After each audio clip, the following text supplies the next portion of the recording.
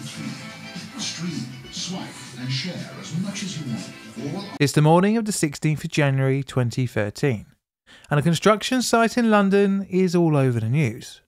But it's not for the reason you might think.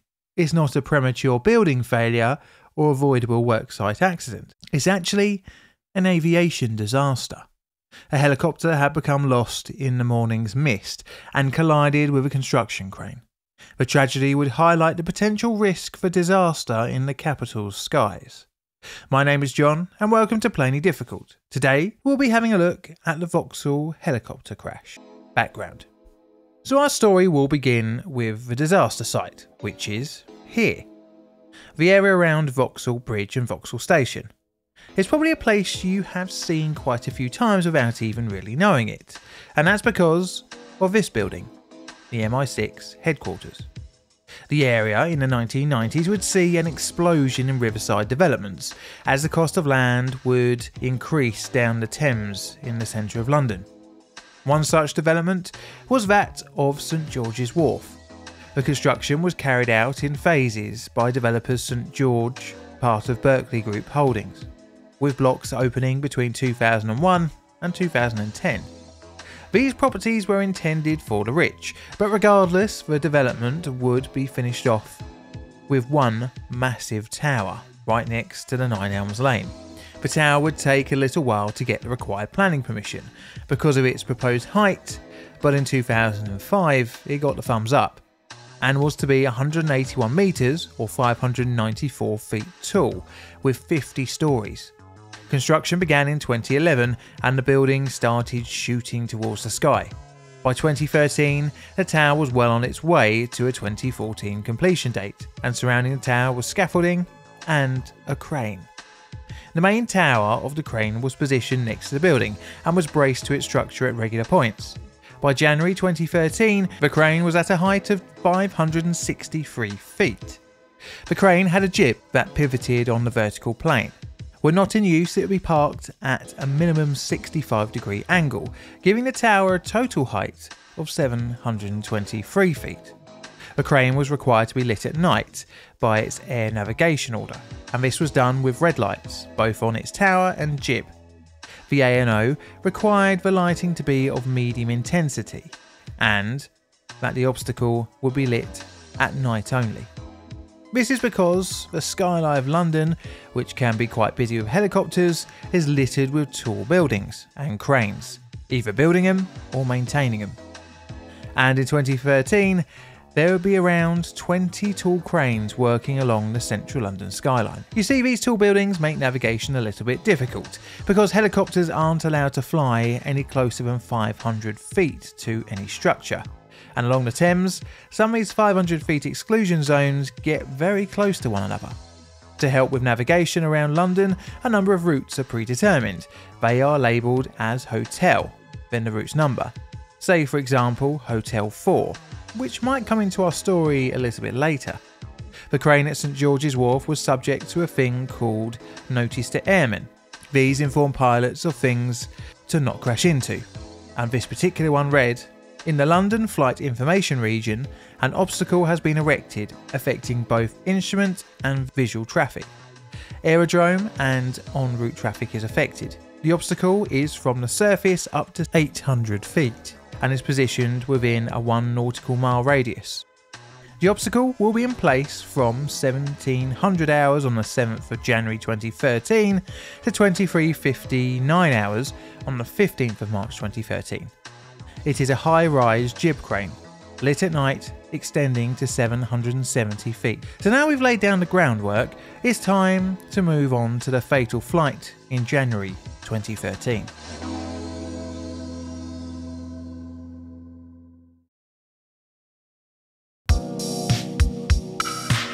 The disaster. So it is 6:30 in the morning on the 16th of January 2013, and the pilot of GCRST has arrived at Redhill Aerodrome in preparation for a flight to Elstree Aerodrome, and the helicopter is an Agusta A109. From Elstree, he planned to collect his passenger, a Richard Allen Caring, and take him and another passenger to the north of England. The helicopter had the call sign Rocket 2. The pilot was called Peter Barnes, and the helicopter lifted off at 7:35 in the morning. Barnes was a highly experienced person who had flown for many high-profile clients, as well as working as a pilot for TV and film.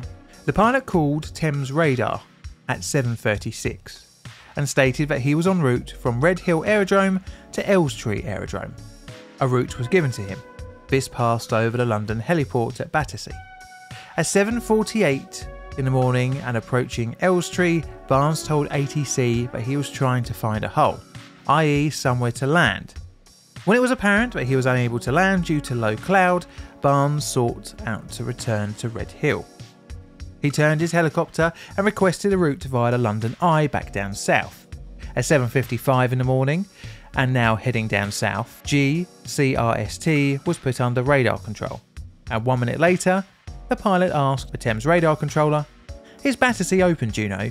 This now apparent change in destination was instigated by the pilot receiving a text from the client telling him that London Heliport was apparently open. Thames radar told the pilot that the heliport was indeed open.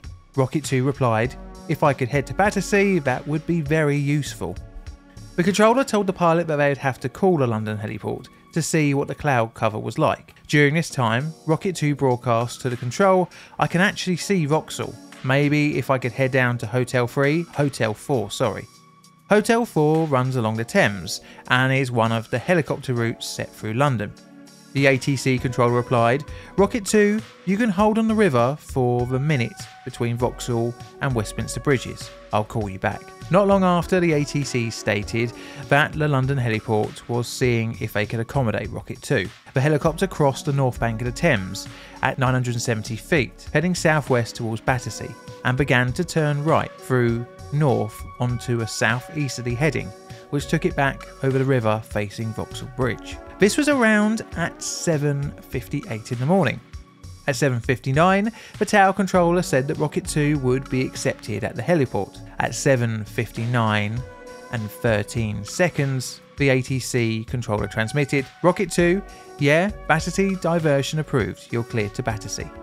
The pilot replied, "Lovely, thanks Rocket 2." The pilot began to turn to the right at 770 feet.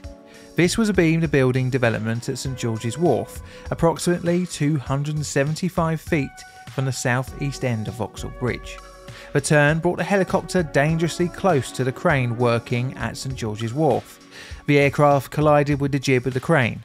The helicopter's main rotor blade separated from the main rotor head. The helicopter then smashed into the ground on Wandsworth Road. It burst into flames and killed pedestrian Matthew Wood. The collision also injured 12 more passers-by. Aftermath. As soon as the helicopter had crashed into the ground, the first 999 calls went in, and emergency services were informed of the disaster. Police, fire and ambulance services rushed to the crash site. 88 fire brigade personnel attended to extinguish the blazing aircraft within 20 minutes. At the same time, others attended a number of damaged vehicles, including a car which had also caught fire. The debris from the helicopter had to be collected for a later investigation. The crane was very much damaged and would require a specialist mobile crane to safely remove parts of it from the site. Vauxhall Station was closed in the immediate aftermath, but was allowed to be reopened the following day. However, the bus garage would stay shut for another 5 days. By the 11th of February, all roads were reopened and for the most part everything had gone back to normal. But the question still loomed as to why the crash had happened. Well, sadly it would be human in nature. You see, the helicopter was found to be mechanically sound pre-collision. Well, the Air Accidents Investigation Branch would be the ones involved to find out the cause. The report that was released in March 2014 would place the blame squarely on the pilot. It would state, "The pilot turned onto a collision course with a crane attached to the building and was probably unaware of the helicopter's proximity to the building at the beginning of the turn." They also said the pilot did not see the crane or saw it too late to take effective avoiding action. This was due to the poor visibility caused by the low clouds and mist. Really, the pilot should have just abandoned any attempt at landing in the London Heliport and instead just gone back to Red Hill. But to me, it feels like a classic case of completion bias. That is, the tendency for a person to feel compelled to complete a task once they have started it. It is understandable, as the helicopter was so close to the heliport, and presumably returning to Red Hill would result in a loss of pay, potentially, and also a loss of cost of fuel and the like. It was also thought that distraction might have played a part, as the pilot was attempting to change radio frequencies in order to arrange a landing spot at the London Heliport, which could have resulted in disorientation.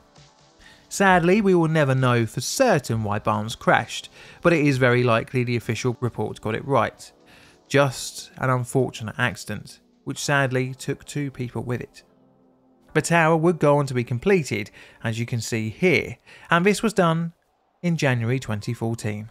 This is a Plain Difficult production. All videos on the channel are Creative Commons Attribution Share Alike licensed. Plain Difficult videos are produced by me, John, in the currently cold and wet corner of southern London, UK. I have a second YouTube channel and also Instagram, as well as Twitter or X, or whatever you want to call it, so check that out for all sorts of odds and sods. And I'd like to say a warm thank you to my Patreon and YouTube members for your financial support, and the rest of you for tuning in every week. And all that's left to say is thank you for watching, and Mr. Music, play us out please.